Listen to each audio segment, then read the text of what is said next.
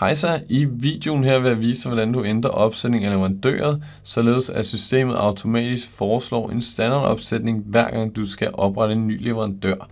Mit navn er Jakob, og jeg vil vise dig, hvordan du gør. Du starter med at gå op og klikke på regnskab i toppen af vinduet.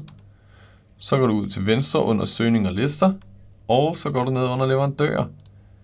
Her klikker du på det grå felt andre muligheder og opsætning af leverandører.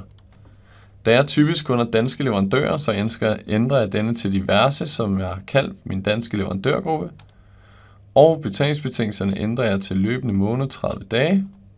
Og jeg ønsker automatisk nummerforslag, således at systemet automatisk opretter det næste leverandørnummer, som er det næste i rækken. Layoutet skal selvfølgelig også være dansk, så det vælger jeg.